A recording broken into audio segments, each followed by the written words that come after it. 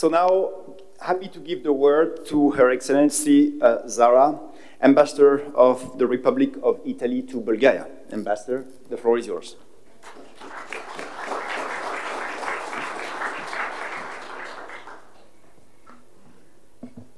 Thank you very much, Mr. Minister, dear colleagues and friends, Professor Mireille, and I wish first of all to thank the American Chamber for inviting me and giving me the opportunity to share some ideas.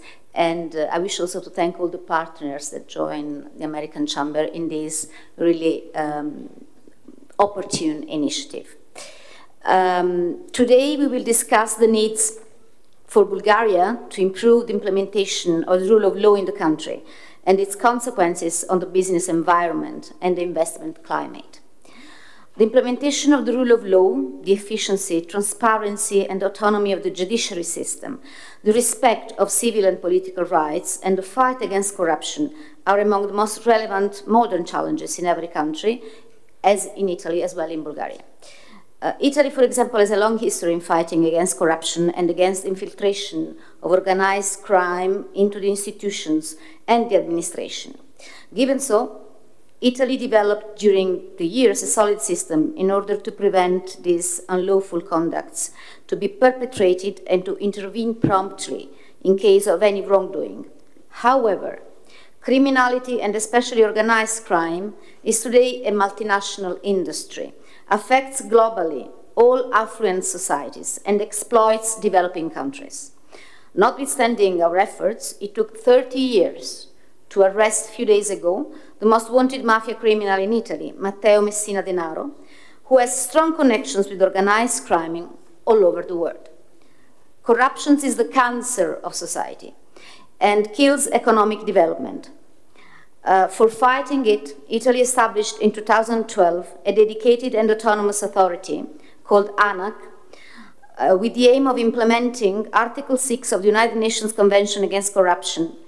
It is an independent authority, and its board is composed of 5 members appointed by the government with a non-renewable mandate of 6 years. The Minister of Economy proposes the nominations, which are approved by the Council of Ministers and appointed by the President of the Republic.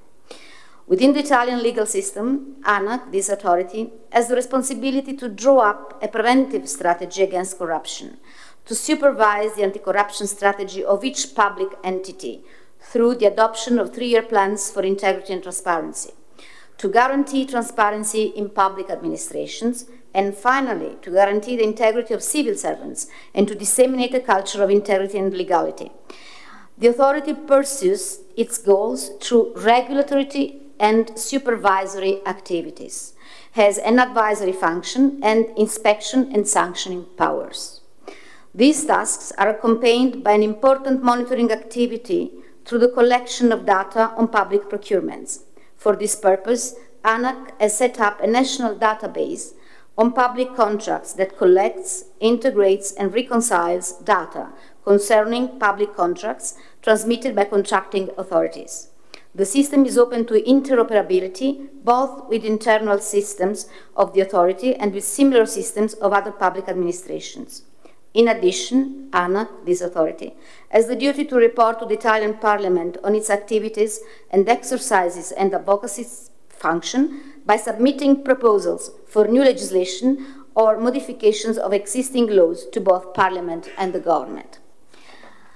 I think that this authority benefited a lot Italian business and transparency on public procurement. I think it's a very good example that could be shared with you and with all your partners and members. Italy is also a trusted ally and friend of Bulgaria and one of its main commercial and investment partners, and firmly supports the strong commitment of the Bulgarian government to address the issue of the fight against corruption and implementation of the rule of law. Italy considers indeed such aspects as substantial elements for any democratic country to be able to offer its citizens the full respect of their civil and political rights and to offer the business community a safe and transparent environment. Without this, no business and no society can develop and progress. According to the most recent report on corruption of Transparency International, in 2021, Bulgaria ranks 78 out of 180 countries with a score of 42 points out of 100. In 2020, Bulgaria ranked 69th with a score of 44 points, having therefore lost 10 positions. This is a signal to business and to investments, and it is not good.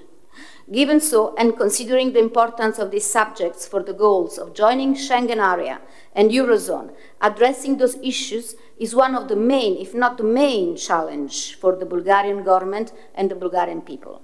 For these reasons, I want to thank again the American Chamber of Commerce in Bulgaria, America for Bulgaria Foundation, Confindustria Bulgaria, the French chambers in Bulgaria, the Bulgarian-Swiss Chamber of Commerce, and all the other organizers for today's conference. Thank you very much again, and have a fruitful and interesting discussion.